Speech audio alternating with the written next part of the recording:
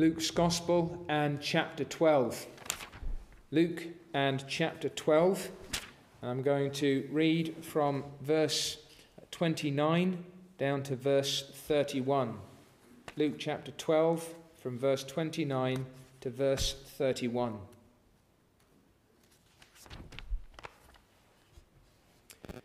And do not seek what you should eat or what you should drink, nor have an anxious mind. For all these things the nations of the world seek after, and your Father knows that you need these things. But seek the kingdom of God, and all these things shall be added to you. Do you remember Theophilus? If you've been with us from the beginning, or if you know Luke's Gospel, you might remember that this is the man to whom Luke is writing. This lover of God, this lover of the truth, this believer who needs to be confirmed in the things in which he's been instructed. He needs to get to grips with the truth as it is in Jesus and its consequences. And Luke is writing then to and perhaps for a man who may well have funded some of his research or helped to support the wider gospel work. Theophilus then is a person who may well have to take account of some of the particular things that Luke has been teaching us about the Lord Jesus Christ and the ministry of the word and the works that he did with regard not to laying up treasures for ourselves, but rather proving rich toward God. Our Lord Jesus has been emphasizing here constantly the importance of right priorities, that richness toward God, that investment in the kingdom, the soul over the body, heaven over earth, and eternity over time. Now we have learned not to neglect the body or earth or time, because this is the sphere in which we do now serve God and show our allegiance to Christ. But it is with a view to the ultimate importance of soul and heaven and eternity, so that we do not prioritize time over the eternal state. The true and living God must come first in the life of every disciple. And what these disciples on the road needed to learn, Theophilus too needs to learn. And what Theophilus needed to learn, you and I need also to learn. That life consists in more than having stuff. That life is more than food, and the body is more than clothing. That life properly considered consists in knowing and serving God. This, said our Lord in John's Gospel chapter 17, this is eternal life, that we might know God himself. And that is something that cannot be calculated in terms of what you've got in your wardrobe, how much food you've got in your cupboard, how many snacks you've got in your bag, or how much money you've got in your bank account. One of our challenges as we seek to live like this, and perhaps a challenge for Theophilus too, in a world that may have been increasingly dangerous for a true Christian, and one in which owning Christ as one's Lord and Saviour may have been increasingly costly, is that the body and earth and time are pressing and insistent. The things of this world tend to crowd in upon our vision. They command or demand our attention. And when that happens, the response is typically worry and anxiety and fear. And that's what our Lord is contending against here. He's encouraging, warning, reminding his disciples, either because those things have started to take root or before they even take seed in their hearts, do not worry, do not have an anxious mind, and do not be fearful. Because when worry and anxiety and fear get into our souls, then those original priorities get yet more twisted. The world becomes important to us, worry, anxiety and fear set in, and so the world becomes even more important to us, and we end up being sucked down into this attitude where we're taken up entirely with the things that we can see and feel and touch and taste, and we forget that there is this substantial, unseen reality, the world that we know by faith. And to counter that kind of downward spiral, our Lord gives us these three pressing negatives. Do not worry, do not have an anxious mind, and do not fear, little flock. He's already told the disciples not to worry, and he's drawn their attention to the ravens of the air and the lilies of the field. And he's emphasized the care that God has taken of his creation. Even these unclean birds have everything that they require. And those lilies of the field, they outshine Solomon for splendor, though they are the creatures of an hour. And we're to learn lessons from them against the temptation to little faith, to that niggling spirit of unbelief that does not think that God will take care of those who have followed him. Christ wants his disciples to know that food and clothing for pilgrimage and service will be supplied by the God of heaven and earth. And now here is another aspect of that same issue, another angle on this same concern. Do not seek what you should eat. And we should remind ourselves, it's and do not seek. Yes, don't worry, but and do not seek what you should eat or what you should drink, nor have an anxious mind. For all these things the nations of the world seek after, and your Father knows that you need these things. But seek the kingdom of God, and all these things shall be added to you. Now, there's an overarching command here that is not to have an anxious mind. And we'll come on to the importance of what you seek and not seek, because that shows what anxiety looks like in this world.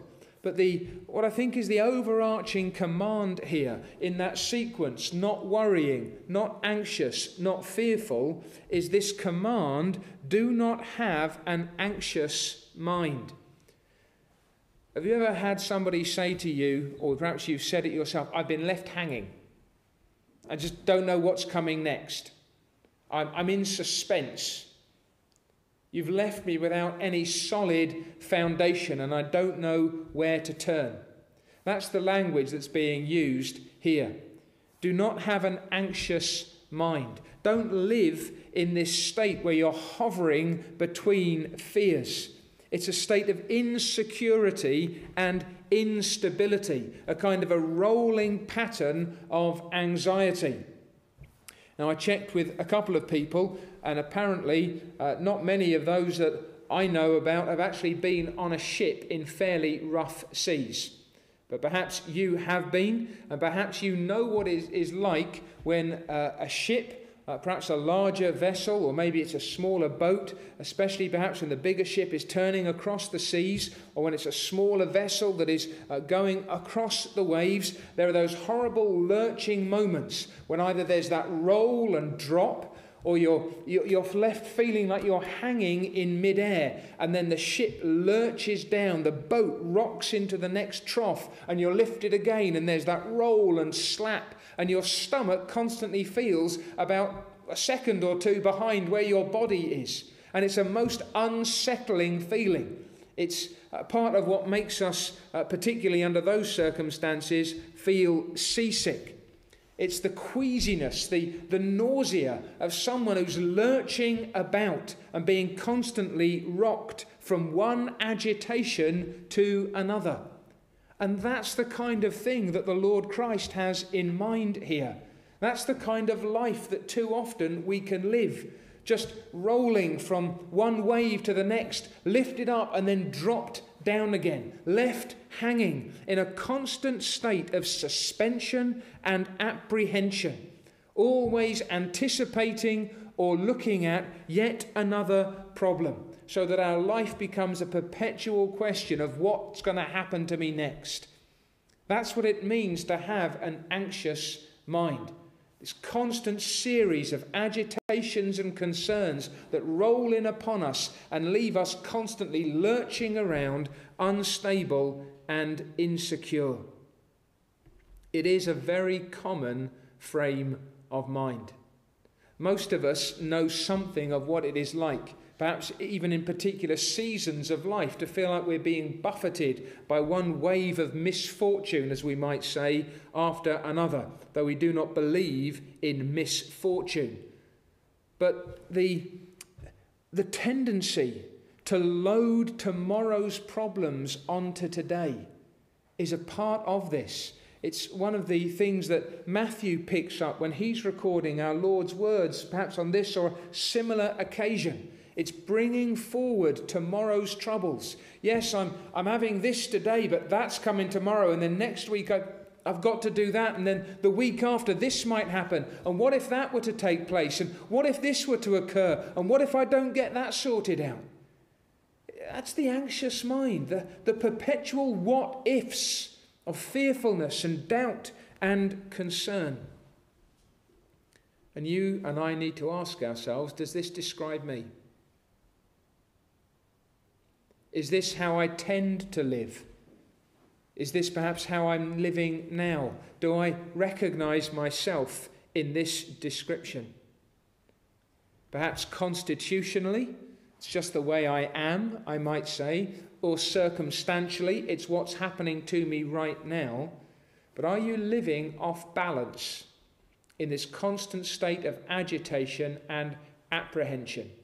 Always worrying about the what if, always suspended off the latest fear and wondering what you're going to drop into next?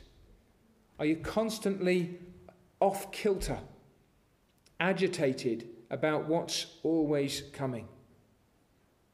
Do you know what the Lord Jesus says to you? It's not the most subtle command. It is this: stop it. That might not sound like the deepest psychology. It might not sound like the most sensitive spiritual physician, but it is essentially what the Lord Jesus Christ says. He says, don't be like that. Stop having that anxious mind.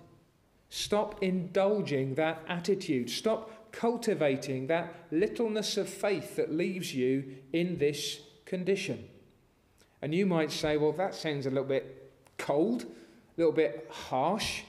Perhaps going to a doctor and you say, well, doctor, I've got this problem. And the doctor says, well, stop doing that. It may be that perhaps somebody is grossly overweight. And they go to the doctor and they say, doctor, I've got this terrible problem. I keep putting on weight. Well, how much do you eat? Well, about 5 times the amount that a normal person needs to. Well, stop doing that and you will get a little better. That will help you. And you might say, well, it seems a little bit black and white. It seems a little bit cutting, a little bit absolute. And while Christ means to stop us in our tracks, while Christ means to tell us that it is not right to have that kind of attitude, there is also real compassion and tenderness here. It's here in these words. It's here in the reminders that we have a heavenly Father. It's here in that sweet language. Do not fear, little flock, for it is your Father's good pleasure to give you the kingdom. And so when Christ tells you, do not have an anxious mind, he is going to illustrate the issues that have to do with it, and he's going to communicate comforts to you. He's going to provide you with what you need to understand where that anxiety comes from and how to deal with it. So here is this overarching concern. Do not have an anxious mind. Don't live in this state of agitation and apprehension. And now we come on then to Christ's underlying concern. Where does this anxiety show itself? How is it demonstrated? And Christ is saying that it is revealed fundamentally by what you seek. Notice how it all fits together. Do not seek what you should eat or what you should drink, nor have an anxious mind. For all these things the nations of the world seek after, and your Father knows that you need these things. But seek the kingdom of God, and all these things shall be added to you. So now it is this seeking that comes to the fore. And this is how we show what our hearts are set upon. And this is what either causes us to be anxious or that causes us to be at peace. So what does Christ mean when he says, seek this but don't seek that? What is this seeking? It's when you set your heart on something. It's what your will is turned towards. It's the rigorous pursuit of something. Are we close enough yet to Christmas for you to know what you really want? Perhaps if you're younger, that will make a little bit more sense, although I suspect that most of us who are older might have some idea as well. We've got our heart set on something. It's often the language we use, isn't it? Oh, that's what they really... Oh, that kid, they've got their heart set on this thing. It's all their waking thoughts. Perhaps if you're saving up for a gift, perhaps you're saving money for something. This is what I want. I am, you might say, seeking that thing. It's a continuous search. You ever get those huge tubs of chocolate Christmas time or about this time of year? And it's got all the different flavours in it. And apparently there's this survey that's been done, and people are up in arms because Quality Street have got it wrong. People like the wrong kinds of chocolates. You know the one that you like. It's the one that you go looking for. It's always the one that someone else has been there before and they've got them all for it. But you'll go digging down to the bottom because that's the one that you want. You're seeking your favourite chocolate, whether it's the caramel keg or the nut triangle or whatever they may be. I think I'm getting some of those right. But you're seeking them. You've got your heart set on something. It's what you search for. It's what you go digging for. It's what your mind turns toward. And Christ is talking about having that kind of attitude toward the most basic things, food and drink. In one sense, we're even closer to the necessities of life than we were last time. Then it was food and clothing. Now it's food and drink. And in this climate, drink is even more important than food. There's a rule of threes. You may know it. You can last for 3 minutes without air. You can last for 3 days without water. You can last for 3 weeks without food. You've got 3 days if you don't have food and drink before you will succumb. These then are the basic necessities. And remember, Christ begins with these because, as he's already said, with regard to the worry and the ravens, if you're not able to do the least, why are you anxious for the rest? So let's talk about the most basic things. What do you get agitated about? What are you apprehensive about at the most basic level? Belt and braces, nuts and bolts, food and drink. How are you going to keep yourself alive? This then is the seeking that reveals the fundamental direction of your heart. It's what really bothers you. It's what you're reaching out towards. It's what you're continually searching for. And it shows your spiritual attachments, ultimately. What your heart is set on tells us what your heart is like. As Christ says in verse 34, where your treasure is, there will your heart be also. So, what do you seek? What does your heart go after? What is it set upon? And what's striking here, in terms of the seeking, is that Christ is now emphasizing the fact that his disciples are not like other people. They are distinct. They are set apart from the rest of the world by their priorities, by the things that they seek after. They are governed by different desires to those who do not know God and his Christ. They have different goals. They have different appetites. And although it may not come out very clearly in our English translations, in the original, 5 times Christ emphatically is saying, now you, as opposed to others. You as opposed to others. You as opposed to others. He's speaking to his disciples. He's looking them, as it were, right in the eye. He's got his hands on their shoulders and he's saying, now remember what kind of people you're supposed to be. Remember whose you are and who you are. And it's always been that way.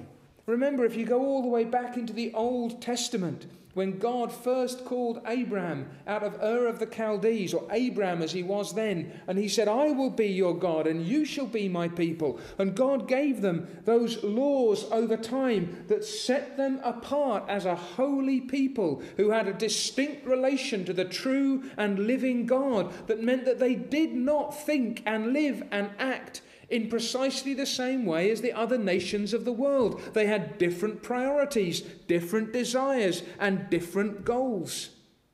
So then, what do the nations of the world seek after? They seek, as a general description, all these things. What are all these things? Food and drink, and all that kind of stuff. That's the concentration, if not the obsession, of the nations of the world. It's what attracts them. It's what they seek after. It's what they've got their heart set upon. And by using this phrase, Christ is again being quite upfront with you. It is essentially pagan to live with this level of concentration on the stuff of this life. This is what godless people live like. They never lift their eyes above the things of this world. Remember that life is more than food. But those who do not know God do not know that. They have no sense of life being any more than keeping this existence going, keeping life here ticking over. They cannot speak the way that Christ speaks of the relationship between the child of God and the Heavenly Father. They do not know God as their saving Father. Even though they enjoy some of the same mercies as the ravens and the lilies, even though God sends the sun to shine and the rain to fall upon the just and upon the unjust, they have no notion of God as one who knows them and loves them and cares for them. They don't understand providential care. That's why they become anxious. They are constantly lurching from one situation to the next. To them it is a stream of misfortunes. And they have their terrible years. And 2020 is just the fuel for 1,000 memes to describe that life this year has been absolutely rotten. It's been aimless, it's been pointless, it's been devastating. Everything's going wrong. No one knows what's taking place. We're being battered and bruised. Life is the absolute pits. What is there to live for? How can a Christian think like that? That's the attitude and the expectation of a world that does not know God. No wonder people are anxious if they have no true and saving knowledge of the God of all the earth. They're just chasing what's in this world before life expires, before their final breath finishes everything off. Is Christ saying, abandon life in this world? Is Christ saying, don't care a thing about what happens in this world? No, he's not. He says elsewhere through his servant Paul, for example, in 2 Thessalonians chapter 3, then you ought to aspire to live a quiet life and to work hard, because if a man doesn't work, he's not going to eat. Or in Ephesians in chapter 4, there he exhorts people. Paul, speaking on behalf of Christ, exhorts the Ephesians that those who have stolen in the past should steal no longer, but work with their hands so that they might not only support themselves by implication, but have something to give to others who are in need. So Christ is not against legitimate effort. He's not against the principle of cause and effect. Hard work tends to produce a good reward. But he's reminding us That in itself is not what life is about. We're not to be like the hamster on the wheel. Work hard, get more, work hard, get more, work hard, get more. And the more I've got, the harder I need to work in order to maintain the lifestyle to which I've become accustomed. I don't know if you've ever seen the hamster on the wheel. Horrible existence, isn't it? Always running, never getting anywhere. But isn't that the way so many live today? This desperate sprint, always reaching out for something, running as if there's something wonderful to be attained, but never actually getting to anything worthwhile. What are you reaching towards? It's not wrong to take account of life in this world, as we shall clearly see. But it's not the be-all and end-all. It's not about what I can accumulate here. It's pagan. It's unbelieving to live as if food and drink and all those kinds of things are the most important thing and all that really matters. So here's now the contrast. All these things the nations of the world seek after. But what about the people of God? And here's that you. You're not like that. Here's a specific instruction that is given. Here's a distinct outlook. Do not seek what you should eat or what you should drink, nor have an anxious mind. For all these things the nations of the world seek after, and your Father knows that you need these things, but you seek the kingdom of God. So you don't seek food and drink and all such things, but you seek the kingdom of God. You are not to live in a state of apprehension and agitation about things like food and drink. You are not to live as if the body is nothing more than food, of life rather is nothing more than food, and the body no more than clothing. You are not to live as if mere existence, and ideally a comfortable and pleasant and easy existence, is the be-all and end-all of life. You are not to have that fundamentally pagan attitude. Again, you remember how the Apostle Paul in Romans chapter 12 tells God's people there in Rome, and they would have been so subject to this disposition, this way of thinking, that you're not to be conformed to this world, that you're not to think like unbelievers think, but you are to be transformed by the renewing of your mind. And these are the sorts of things that the Apostle has in mind.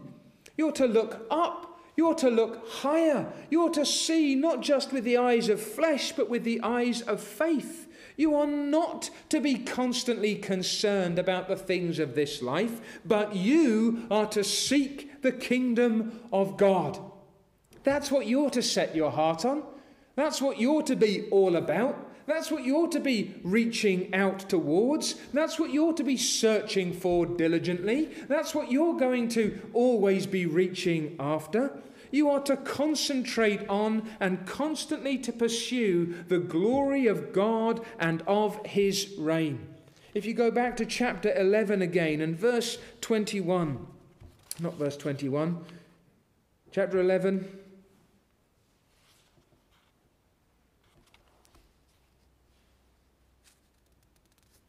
I'm not sure where I'm meant to be going there. Don't worry about that one. But you're to concentrate and pursue on the glory of God and his reign. It is the rule of God in your heart and the rule of God in the hearts of others. You are to be taken up with the fact that here you are a follower of and a representative of God. You are to live like a citizen of heaven while you are here upon earth. Now, do you remember how the Apostle Paul describes that in Philippians and chapter 3? There he's talking about the fact that we are no longer citizens here. We are to follow his example and note those who so walk as we have them for a pattern. For many walk, and listen again to the contrast between these two dispositions. Many walk, Many go through this life, of whom I have told you often, and now tell you even weeping, that they are enemies of the cross of Christ. Listen to the description. Whose end is destruction, whose God is their belly, and whose glory is in their shame, who set their mind on earthly things. For our citizenship, again the contrast, is in heaven, from which we also eagerly wait for the Saviour, the Lord Jesus Christ, who will transform our lowly body, that it may be conformed to his glorious body. Again, you hear the contrast, you hear the emphasis. You are to seek the kingdom of God. You are not to be like those who set their mind on earthly things. What a penetrating description of those who are always worried about food and drink. Their God is their belly. They are devoted to the things that are passing away. The disciples, on the other hand, are to live like eternity matters most. Why? Because it actually does. And their decisions and their actions are to reveal that attitude in their hearts. Again, remember Colossians and chapter 3, the same exhortation from the Apostle Paul. If then you were raised with Christ, that's these disciples. They are now alive through faith in Christ Jesus. If that's the case, seek those things which are above, where Christ is, sitting at the right hand of God. Set your mind. Seek after those things above, not on things on the earth, because you died, and your life is hidden with Christ in God. When Christ, who is our life, appears, then you also will appear with him in glory.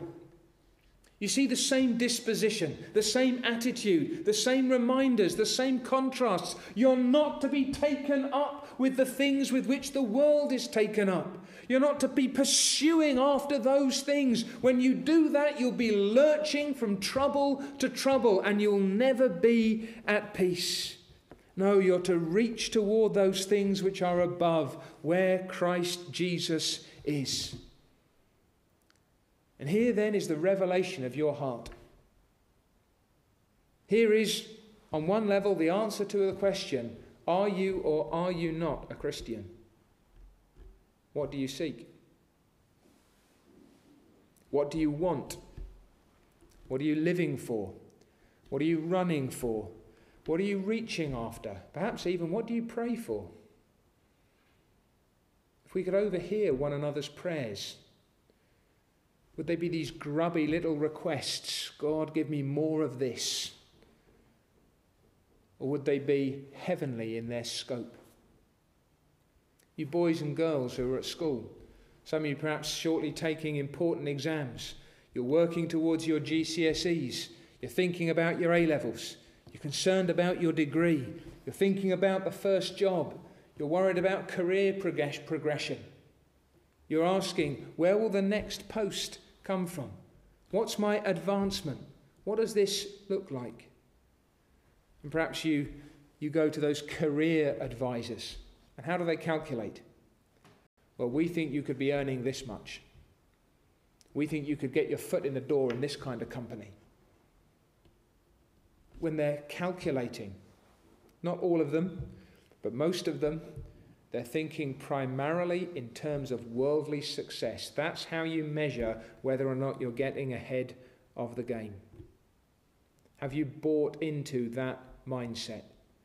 Is it all about food and drink and all those kinds of things? What have you set your mind on? What are you seeking after?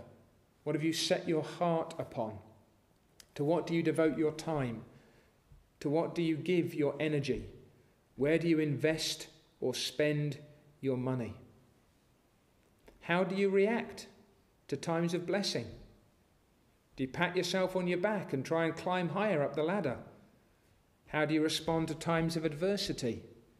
You shake your fist at the heavens, or perhaps curse God who's given you these things.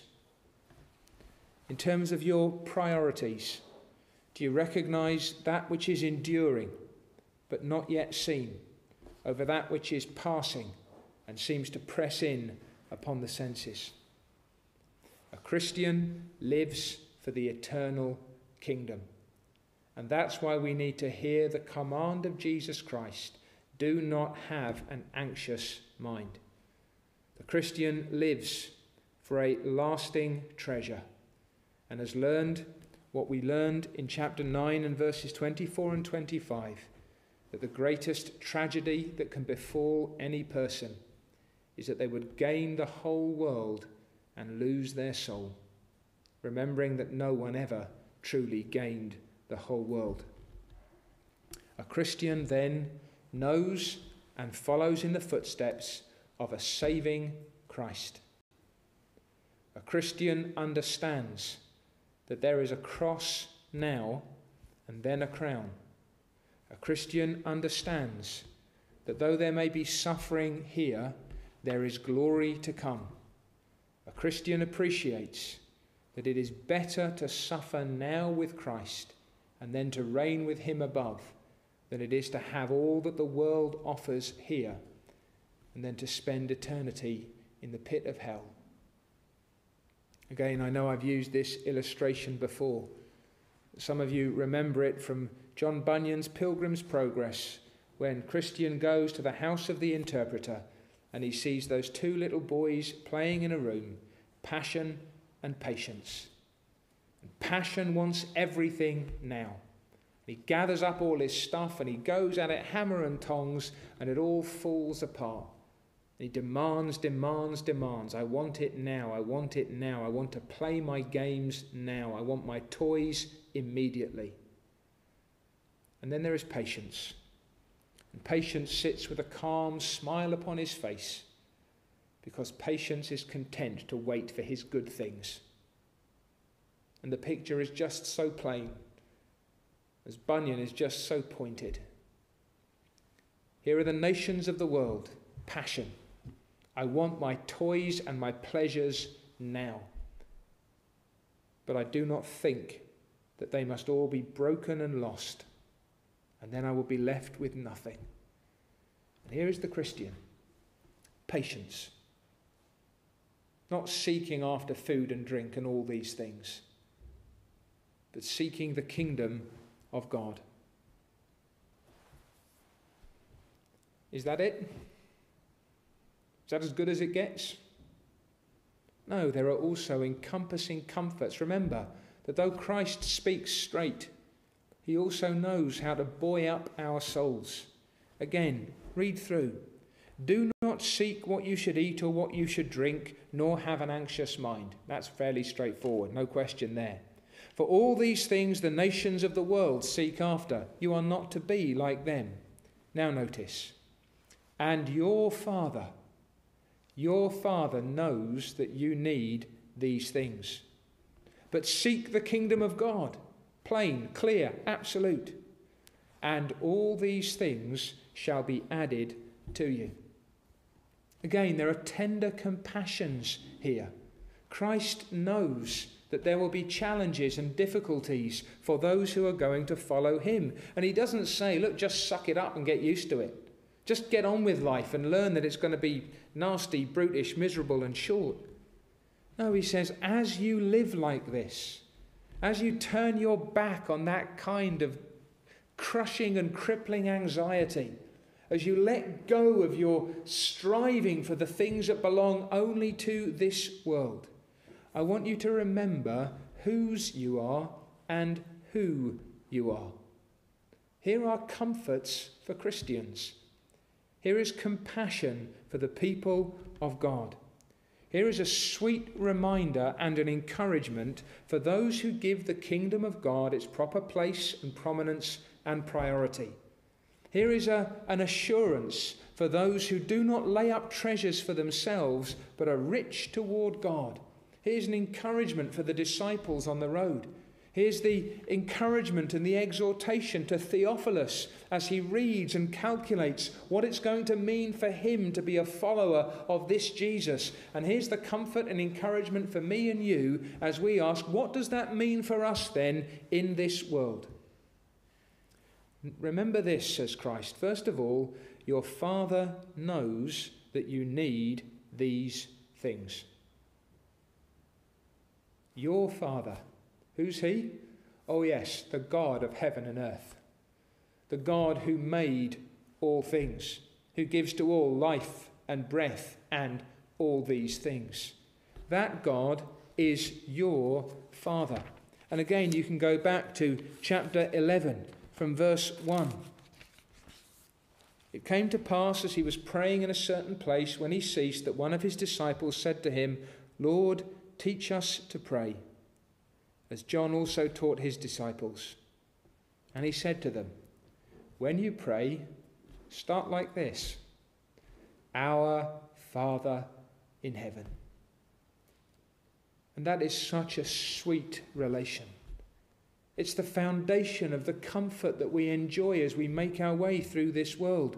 Our Father in heaven, hallowed be your name, your kingdom come, your will be done on earth as it is in heaven. Give us day by day, each day that we need it, that day's bread, and forgive us our sins.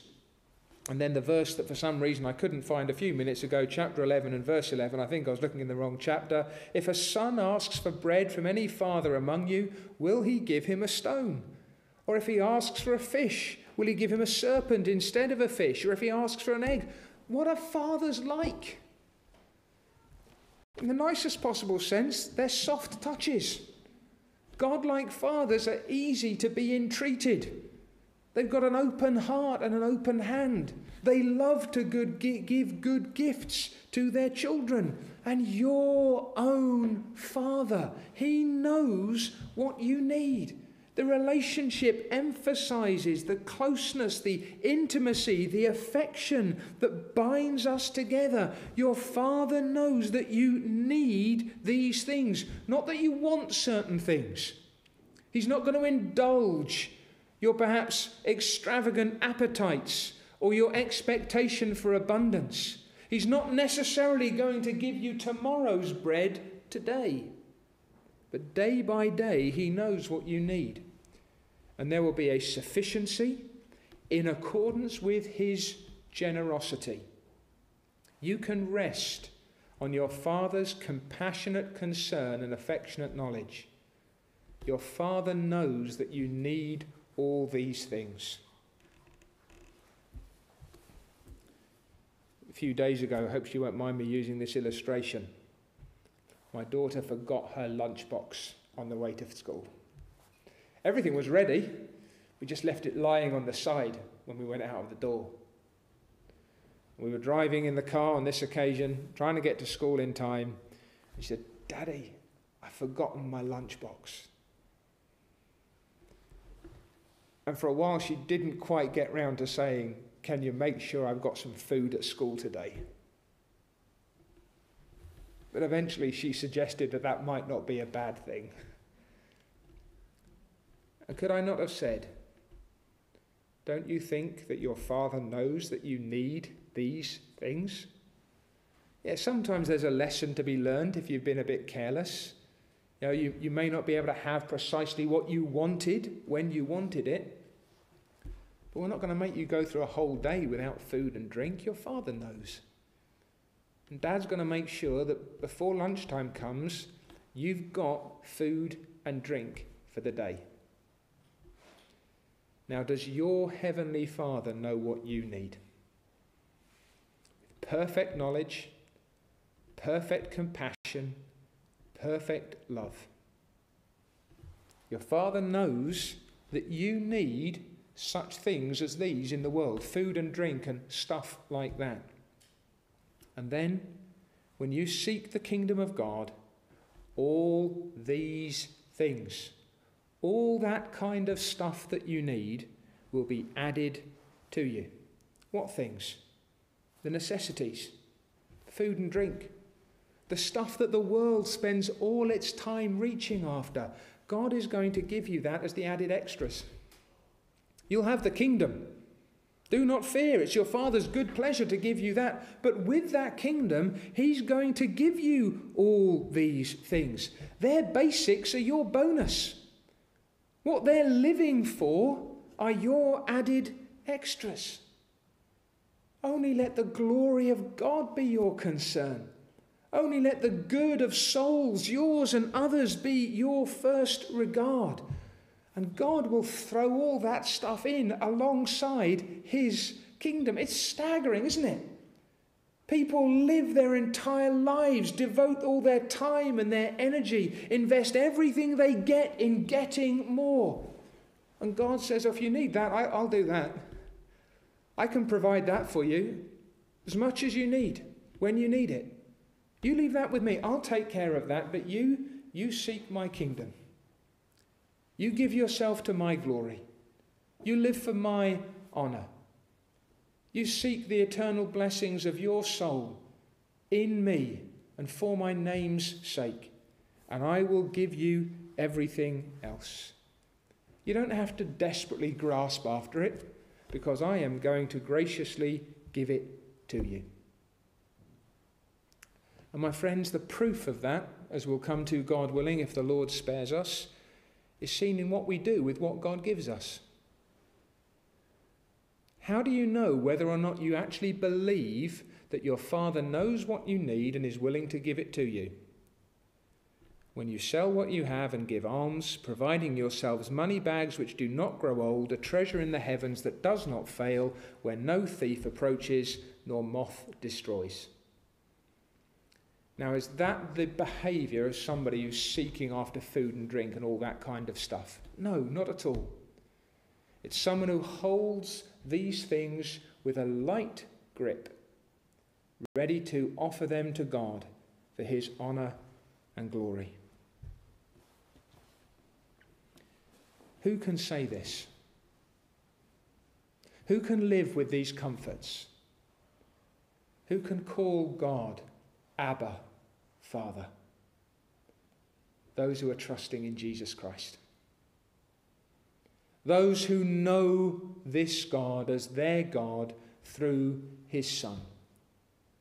Those who have let go willingly, cheerfully, even eagerly of the things that once caught up their minds and their hearts, that captured their affections, and have set their minds on things above, where Christ is, because Christ died and rose again, and we have died, and our lives are now hidden with him in God. Does that then describe you? Because these are not just everybody's comforts. The nations of the world don't know God as a Father and don't have this distinct, affectionate, compassionate care. But God's people do. Why then are some of you still living for this passing present when you know about the eternal future? Why are so many of us still attached to and attracted towards the stuff of this life, living as if food and drink and those kinds of things were the be-all and end-all, living as if life is no more than food and the body no more than clothing, calculating everything in terms of the next exam grade or the next paycheck or the next career advancement, thinking only in terms of present security, thinking like the man in the parable, I know I'll get more stuff. And when I get more stuff, I'm going to stash it. I'm going to store it up for myself. And I'm going to say to myself, soul, you have many good things for many long years to come. Now kick back and enjoy yourself. No, that man was laying up treasures for himself. Christians, resting in God, can be rich toward God. Why then would you spend this life grasping after the world only to lose your own soul? Why would you not lay hold upon Christ and follow him and let go of the burden of agitation that comes with living for this passing life and trust your Father in heaven, who knows exactly what you need, and with the kingdom will give you all these things? Let me close with question and answer 1 from one of the old catechisms of the Reformation. It's called the Heidelberg Catechism. The first question is foundational. It's fantastic. It sets the scene for everything that follows. Question 1. What is your only comfort in life and in death? What is your only comfort in life and in death? And already you know that the nations of the world aren't going to answer that question like the people of God. This is how a child of God answers that question. What is your only comfort in life and in death? That I, with body and soul, both in life and in death, am not my own, but belong to my faithful Saviour, Jesus Christ, who with his precious blood has fully satisfied for all my sins and redeemed me from all the power of the devil, and so preserves me that without the will of my Father in heaven not a hair can fall from my head. Yes, that all things must work together for my salvation. Wherefore by his Spirit he also assures me of eternal life, and makes me heartily willing and ready henceforth to live unto him. What are they trying to capture when they write those words? They're trying to capture the spirit of one who has grasped what Christ says here. And do not seek what you should eat or what you should drink, nor have an anxious mind. For all these things the nations of the world seek after, and your Father knows that you need these things. But seek the kingdom of God, and all these things shall be added to you.